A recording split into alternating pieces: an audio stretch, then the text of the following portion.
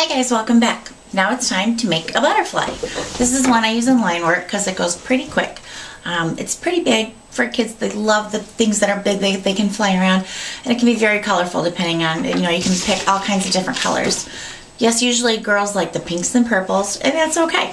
So we start off with our 9-inch round. You can use a 5-inch round, but I like the 9-inch round because it gives his tummy a bigger area. So we're gonna blow this one up. This is just like the snowman, how it starts off. You don't blow the balloon up all the way. Burp it, tie it off. And just like when we made the snowman, we're going to give him a good squeeze. We're going to twist off his head. And then we're going to ear twist that. So this is basically our snowman body. But now he's going to be a butterfly. This is going to be his head. This is going to be his bottom. And I take a 260, fully inflated. Go ahead and give it a good burp. Take the ends, tie them together.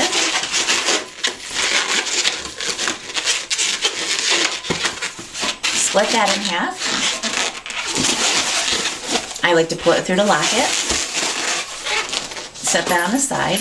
And then we take a 160, same thing, blow it all the way up. Give it a good squeeze, but we're not going to tie the ends together on this one. I'm going to go maybe about a foot or so up. It depends on how big I want to make these wings. It's not an exact science. I'm going to twist these together and lock it through. And, oh, look, we got a fish. Fish 101.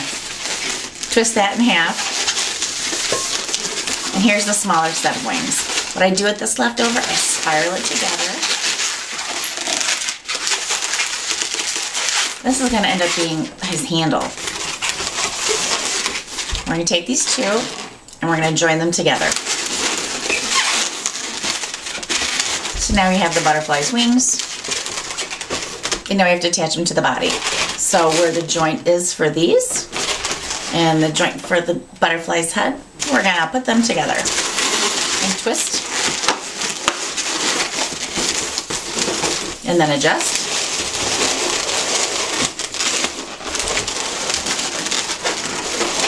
And we lost his head. I'm going to go ahead and twist that right back in.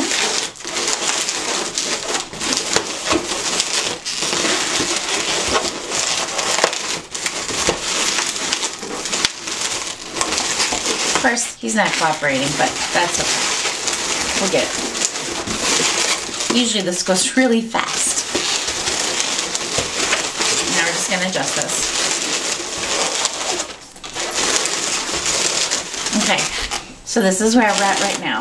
We've got the top wings, the bottom wings, his tushy, and our little flying stick. And then we need to do artwork. You can either draw on the eyes, or here I have these handy dandy little eyeball stickers. I get these from T. Myers. They're great when you're in a hurry. And sometimes the kids just like them. They're like, oh, they're so cute. They're kind of small, so on the bigger designs I don't use them very often. Okay, so this is where we're at now for our butterfly, and then he needs a set of antennae.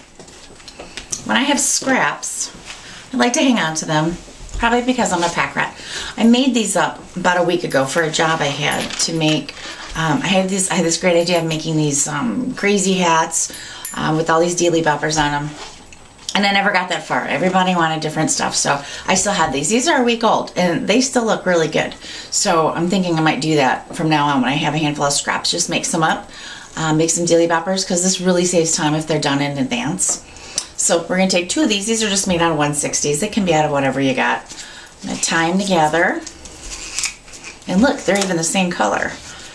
Kids even like it when things don't match in color. They think it's very silly. And all we're going to do is add that into our butterfly. Slide it underneath the neck.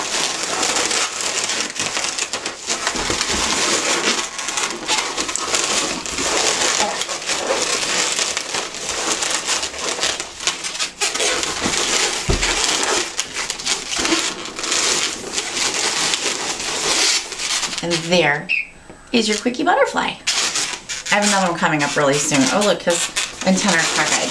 That's okay. You can just fix it. The kids love it anyway. Alright, thanks for stopping by. I'll show you another butterfly in just a few minutes. Thanks.